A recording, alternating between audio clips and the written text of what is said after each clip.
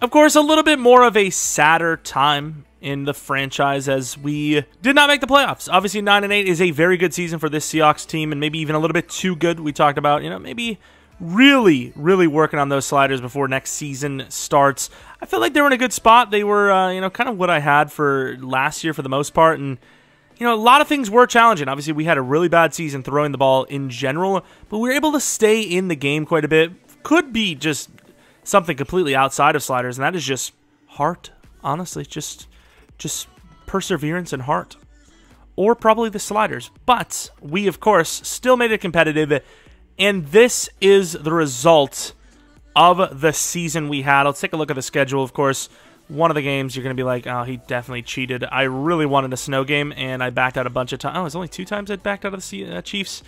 Backed out a couple times there, and then the Chargers, obviously, we disconnected. But the season started off strong with a 32-25 victory over the former quarterback, Russell Wilson, obviously playing the Niners here, down 21 in that one. Falcons only by 4, Lions by 13.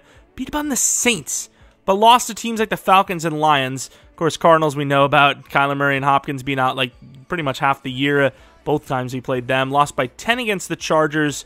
Won by 2 against the Giants, 7 against the Cardinals, even though, once again, they didn't have Kyler or DeAndre Hopkins. 21 points lost against the Buccaneers, not surprising at all. 7 to the Raiders, that was a game we should have won. The Rams, another game we should have won, lost by 4. Panthers won by 4. Niners, we win by 3. Chiefs, such a disappointing loss by 3. Of course, won by the 3 against the Jets, almost choked that. And then a super battle for Week 18, sadly didn't end up mattering. But a win there, obviously, we just had that. So if you've been watching the series, you probably know. And if you haven't been watching the series, maybe subscribe. Check it out. Stick around. I've been having some fun, and I hope you will as well. Drew Lock, of course, was the quarterback for some time, and then he just missed. It was the straw that broke the camel's back. One too many bad throws, and it was just such an egregiously bad throw where it was going to be like a 60-yard plus touchdown. And it was a 10-yard throw, and he missed it. I don't care that it was raining. It was too much. Of course, Geno came in, really didn't play well. We decided to go with Eason, and he, even though the 4 picks are there, he did well. He was strong. You could tell that, his average, 250 yards a game pretty much, whereas Geno, 150. I'd say Locks, I don't want to, do the math myself, but probably about 170 at most. So Eason was slinging the thing. Throw power matters. Completion percentage was higher. Yards per game. Oh, it's literally right there. They're nice, sweet, smart. Of course, looking at the rushing numbers, this was the people's champion, Kenneth Walker. Nearly 400 carries, 1,939 yards, 18 touchdowns, 5.1 yards per carry, and a fumble count we do not want to talk about. 61 was his longest. Penny really didn't get that much burn, but he just wasn't that great, to be honest, and then no one else really had many attempts. Metcalf under 1,000 yards, which is just such a disappointment. Same with Bo Melton and Lockett, well under 100 yards. Bo Melton, though, had a pretty good year for himself. Fance, injured, would have probably got himself to like 700 to 900 yards, maybe, if he didn't get injured for those last 3 to 5 weeks. Kenneth Walker, a couple of receptions, but once again, really not good in our receiving game. Obviously, the blocking, the numbers look okay. The sacks allowed aren't really that high, but man, they allowed some pressure this year, and Abraham Lucas, the most egregious of them all. Then defensively, Jordan Brooks, 132 yards, 132 tackles, anyways. 122 tackles allowed by, or given to Jamal Adams. Had a really good season, actually. Interceptions were low, sacks weren't great, but he was pretty good in coverage, and he hit the ball out a lot. I mean, what was the fumbles count? 2, but I mean, he was popping people left and right. Sack totals, did Nwosu do it? He did with 10 sacks. And Oliver for an interior guy, just joining the team. 8.5's not bad. Shelby Harris, though, with 8. Boya Mafe with 8, which is really surprising. It might have been that one really good game. I think he had a couple of like that. Brooks at 5.5. He had some pressures. And then the picks. Tariq Woolen with 15 interceptions. This guy absolutely killed it. Same with another guy that killed it, Jason Myers, only missing 2 kicks out of 40. If that isn't best kicker in the league, I don't know what is. I really don't. Of course, we signed him up for another 2 years, I think. I don't even remember. Dixon, of course, a lot of angled punts. Goodwin, 1,000 yards with a touchdown. Not a bad season, obviously. Had a couple of fumbles, sadly, though. Let's take a look at the rest of the league before we go into the awards, though, as I'm obviously curious to see how our peers performed. Brady, 5,804 yards, Touchdowns, 51. Interceptions, 14. And a passer rating of 111.6. Could be the MVP of the league. Of course, Josh Allen looks pretty good here, too. Winston with a bunch of picks. Russell Wilson for the Broncos was awful. I know we had a really bad season, but when you think about where we are as a rebuild team and how much money he got paid, not a bad decision. Not going to lie. Rodgers was all right. Dak was okay. Baker was really good for the Panthers. Teddy wasn't bad. He played for the Dolphins, apparently. Deshaun Watson. That's a lot for 8 games or 7 games, whatever he played. Of course, Derek Carr, awful. Carson Wentz, amazing. What a freaking year. Stafford was pretty bad after the interceptions he threw to us. Kirk Cousins was pretty safe but good. Trey Lance, same sitch. Same with Lamar. And Kyler, once again, missed half the year. But even when he came back, looked really bad. Like, really bad. For his standards, at least. Of course, best running back in the league, Mr. Kenneth Walker.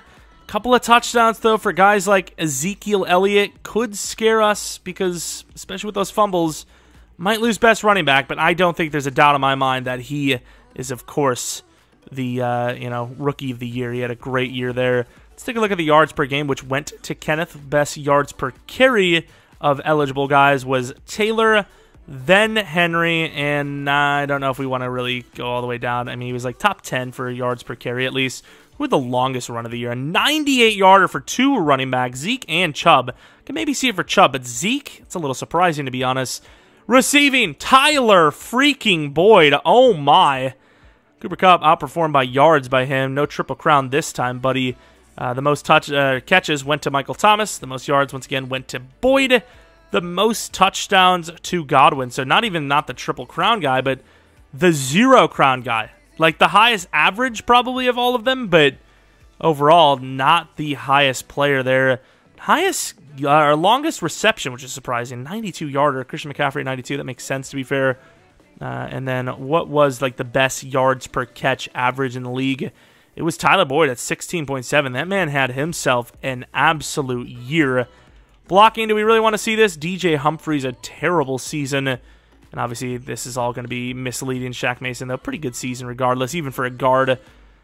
Sack totals on defense. Aaron Donald with 24. Von Miller, 23. Leonard Floyd, with the help of Aaron Donald, 19. The Rams, I mean, they made the playoffs, but barely had themselves a defensive year of the ages. Preston Smith with 13. Of course, they're not going to show our guy because they just don't respect the Seahawks. Not going to show our picks because they don't respect the Seahawks. Tackles 160 for Shaq Thompson. Tackles for a loss.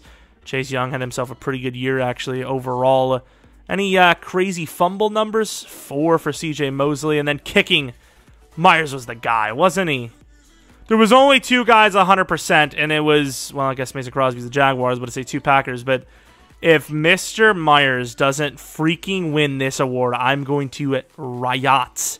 Of course, he also had a 60-yard kick, which was tied for the longest in the league. Best punter in the league went to Stout, the rookie. Best kick return in the league, I suppose, technically went to Goodwin. Crowder was pretty good himself, to be fair. Odell had a kick return touchdown.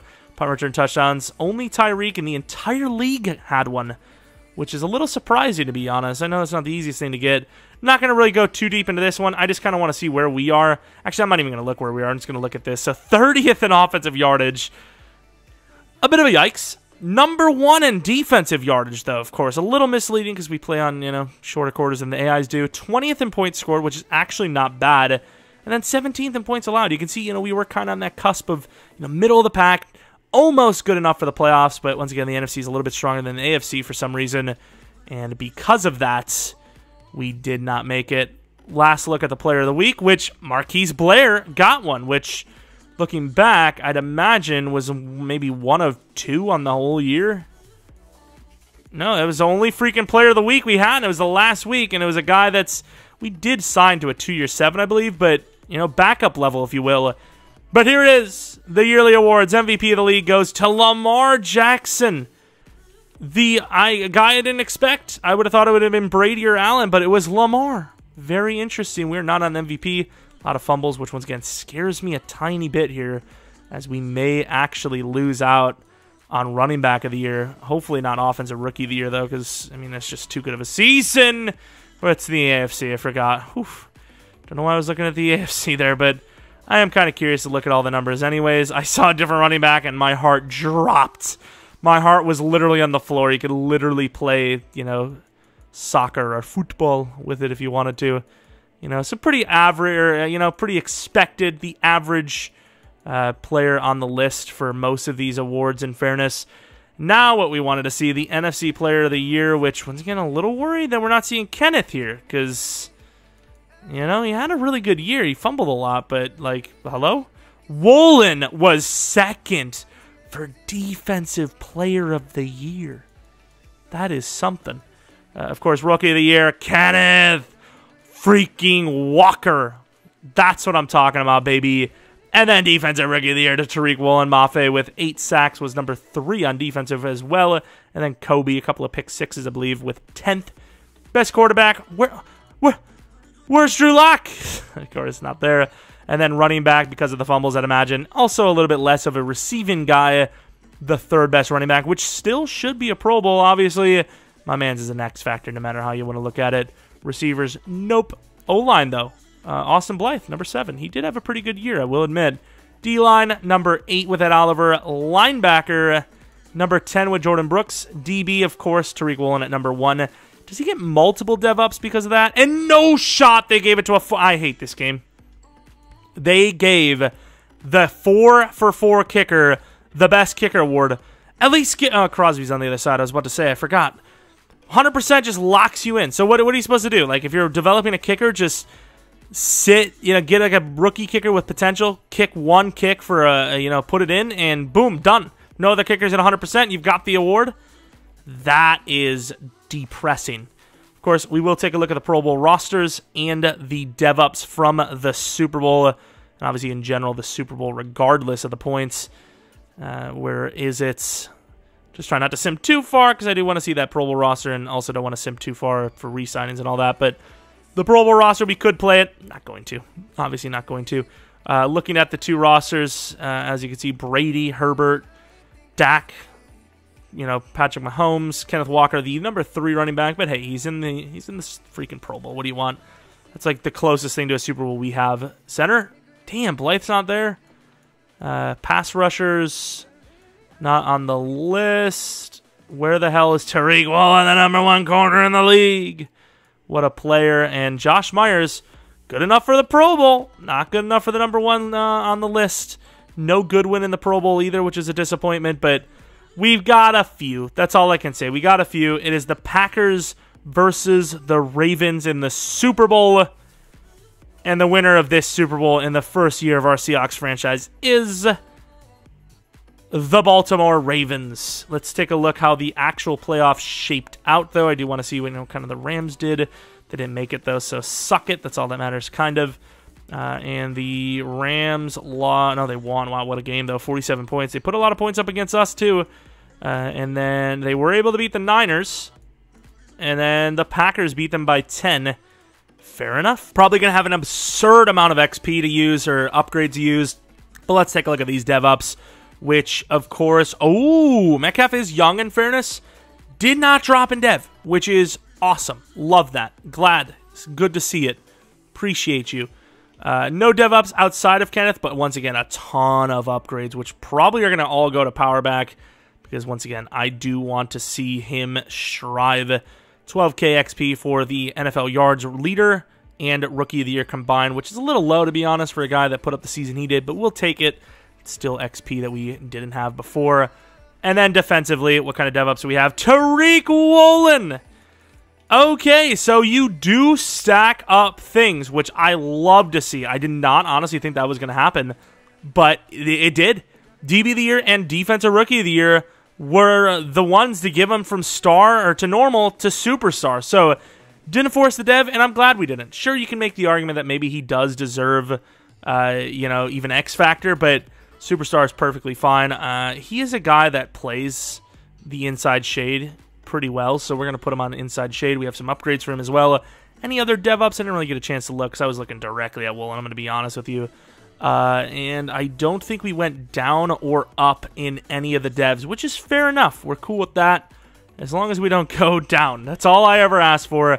Don't even know if you can actually drop down from star dev, to be honest, but Would have loved to see Wilson get a superstar because 10 sacks, it's a pretty good season, double digits, but didn't happen. But I got a couple upgrades, so that's nice. Tariq Woolen is now a superstar development trade corner, and Kenneth Walker is an X Factor, the 2 rookies of the year, making for a really nice class. Jordan Brooks, if he was superstar, would get his 2nd slot. We're going to go with field general, and that will give him 5 upgrades, which will be pretty modest, nothing crazy, but as far as how he's developing, he's still pretty mid. I'm going to be honest with you. He's a really good tackler, but as far as his coverage and his block shedding goes, not great. Not great. And Wosu, now an 80 overall, gets a speed rusher upgrade, which was not beneficial to finesse itself, which is really big of an L. Charles Cross, take a look at what he's weak at, which I suppose is more rushing stuff. You know, the run game. Still, I upgraded 2 power move for this guy, and he didn't go up either time. It's not a bad upgrade, though, as his strength is now 84 and his run block power is now 74. Boye Mafe, the hopeful edge of the future, definitely had a little bit of a bad second half to the season, but a nice little upgrade here. Gets him to 81 finesse move. And then we have a bunch of guys I don't really care too much about. Maybe I'll just upgrade them in the background. Abraham Lucas, a guy we definitely looked to replace, as he was awful. But you never know how the offseason is going to shake up. You know, you just don't have a franchise quarterback who's going to want to come here and have a limited amount of draft picks, which are probably going to be used hardcore to get some sort of quarterback. Let's see, Ed Oliver, which, of course, we want him to be an elite pass rusher. Now, an 86 overall power move guy, which, I mean, it's not a bad upgrade, but once again, where are my actual upgrades to the things we're focusing on? Kenneth Walker, please get me some power upgrades that I can be proud of. Some trucking. Let's get to 90. That was a terrible start. Thank you. Another power move upgrade, or power back upgrade. 2 to trucking. Okay, if that was a bad upgrade, I would not have done it again, but 2 to trucking's amazing. And a +1 of break tackle and trucking, which now puts him at 89 trucking. The guy's a freak. And then Tariq Woolen, we probably should work on that zone coverage, but man, slot upgrades are so freaking nice. Let's go with the slot upgrade, which gives him a +2 to man coverage. We'll probably finish it out with a zone coverage unless we actually get a nice zone boost from the slot. And it's not a good boost, but it's still nice. 82 zone or man coverage. Let's go with zone for the final one. I really love slot upgrades, but I mean, we do need some zone. And that was a really bad upgrade. That's why we go with slot. But obviously the man's a superstar. He's a beast. And the rest are all, you know, kind of backup, so we don't really care too much about. Maybe Bubba Bolden played himself a decent bit of snaps, especially near the end of the season. And 2 to zone coverage is still pretty raw of a player, but it's got potential. Kalen Barnes, we probably should have played him more, but, you know, I mean, Kobe Bryant was the guy that everyone wanted to see, and he was the guy that was seen. He did have an okay season, in fairness, but I actually didn't check. Did he go up in dev? I don't think he did. I think it was Sydney and Coleman that were at star. Kobe was still probably at normal. Yeah, sadly, still at normal. But yeah, in the offseason, positions we are looking to replace. Left end, Shelby Harris for sure is one of them. Middle linebacker would not be a bad idea to you know, upgrade. Corner, a thought perhaps, but I think we're actually pretty good at that position. Obviously, the plus, you know, whatever bonuses are really throwing us off a little bit. Puna Ford wouldn't be the worst guy to you know, replace either. And then offense, the whole offensive line, a quarterback. It's not the worst team as far as like cornerstone pieces go, right? Like, they're obviously lower overalls, and we're going to still need to develop them quite a bit before we get to that level, but we have cornerstone pieces. Ed Oliver, Sidney Jones, Woolen, Adams, and Wosu maybe, Brooks for sure, Mafe maybe. Obviously, a lot of the skill position players on offense. It's just got to keep developing those guys and then shore up the offensive line and hopefully get a quarterback for them that's willing to be protected. Anyways, that is going to be it for the Stats and Awards video. I was debating on if I wanted to do one or not, and I was like, you know what? I really don't want a 15-20 minute video added on to the Week 18 game, and then it would pretty much basically spoil that. It's, oh, well, if it's a longer video, then clearly, you know, he goes into something else for a reason. You know, maybe the entire offseason technically, or, you know, whatever, because, you know, there's no playoff game or whatever, because obviously it's going to be a little longer when I'm actually able to go straight to the Super Bowl and look at the DevOps and the XP. So, you know, that kind of would spoil it. So, while it's a little bit of a cop-out for an extra free video, it does make sense that it's a standalone video, so I apologize. I was really debating it. I was actually mulling it over, and I was like, I think it would spoil it if the video is extra long compared to the other videos, so I decided not to. And yeah, like I said, the off-season video will be after this one, a little bit later today, more than likely. I did kind of promise it, so we'll see. Anyways, thanks for watching. If you guys are new, maybe leave a like, maybe subscribe. If you're not new, really appreciate your continued support. Maybe follow me on Twitter, Jeromepkr, and second channel PK Plays for non-Madden content. That's about it. Thanks for watching. Hope you guys come back for next video. But until next video, see ya!